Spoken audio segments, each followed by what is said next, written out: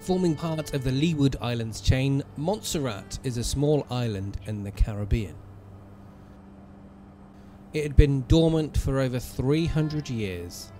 In 1995, the volcano at Chance's Peak began to give off warning signs of an eruption. Small earthquakes and eruptions of dust and ash. Once Chance's Peak had woken up, it then remained active for 5 years. The most intense eruptions occurred in July 1997.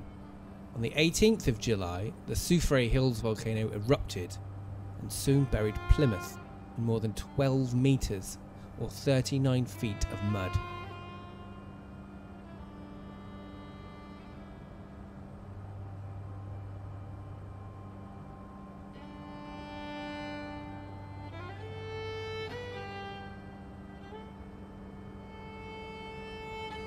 Destroyed its airport and docking facilities and rendered the southern part of the island, now termed the exclusion zone, uninhabitable and not safe for travel.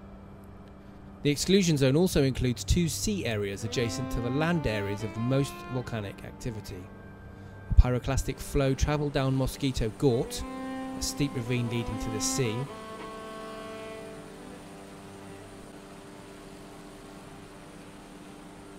This pyroclastic surge could not be restrained by the Gort and spilled out of it, killing 19 people who were in the officially evacuated Streatham village area.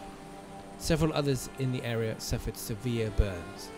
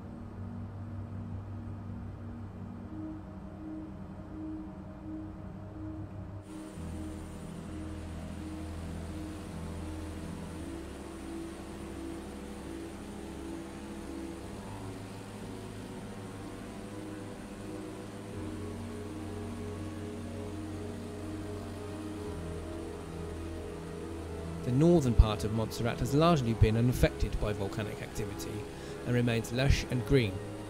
In February 2005, a new airport opened, what is now called the John A. Osborne Airport in the north, which is where we'll be landing. Since 2011, it handles several flights daily operated by Fly Montserrat Airways. Docking facilities are in a place at Little Bay, where the new capital town is being constructed. The new government centre is at Braids, a short distance away.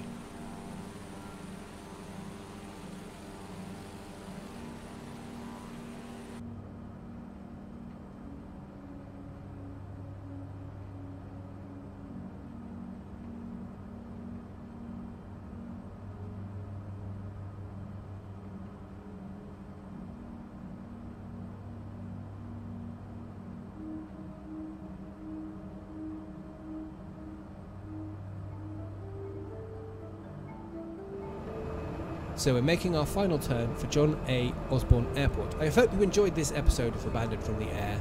See you next time.